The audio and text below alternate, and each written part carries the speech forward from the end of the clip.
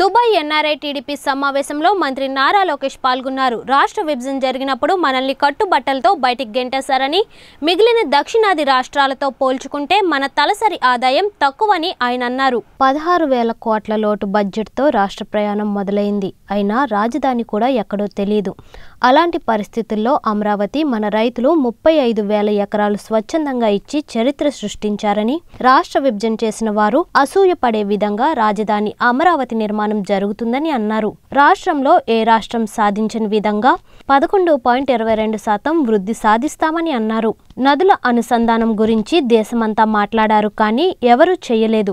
ఒక ముఖ్యమంత్రి చంద్రబాబు మాత్రమే గోదావరి, కృష్ణా నదులను అనుసంధానం చేశారని అన్నారు. 2019 ఎన్నికల్లో అన్ని పార్లమెంట్ సీట్లు గెలిస్తే దేశ ప్రధాని ఎవరు అవ్వాలి అనేది చంద్రబాబు నిర్ణయించబోతున్నారని, హోదాతో ఇచ్చిన అన్ని హామీలు సాధిస్తామని లోకేష్ అన్నారు.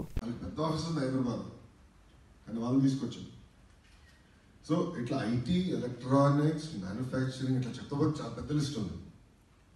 Apollo tyres, Asian paints, Bharat జిల్లా, ఏమి లేని జిల్లా, నీళ్ళు కూడా లేవు, నీళ్ళు లేవు, అంతా కొండల గుట్టల మధ్యలో అది ఎలా మనం అభివృద్ధి చేసుకుంటారో ఆలోచించాం. అలాంటిది ఆ రోజు వాళ్ళు ఒప్పించి ఇన్సెంటివ్స్ ఇచ్చి పెద్ద ఎత్తున వాళ్ళు కూడా తీసుకొస్తుంది. కావాలి ఒక కర్నూలు ఎలా అభివృద్ధి చేయాలి, కడప ఎలా అభివృద్ధి చేయాలి, అనంతపూర్, చిత్తూరు, నెల్లూరు, ప్రకాశం, ఇట్లా అన్ని జిల్లాలు ఎట్లా అభివృద్ధి. 10 సంవత్సరాలు మనం ఇస్తాం. ముఖ్యమంత్రి గారు పరిపాలించినప్పుడంతా వైట్ కాలర్ జాబ్స్, అందుకే అందరూ ప్రపంచం వెళ్ళిపోయారు. కానీ బ్లూ కాలర్ ఎట్లా క్రియేట్ చేయాలి, మ్యానుఫ్యాక్చరింగ్ పెద్ద ఎత్తున చేయాలి. ఓకే. రెండోది వచ్చే కదా వ్యవసాయం అనుబంధ రంగాలు.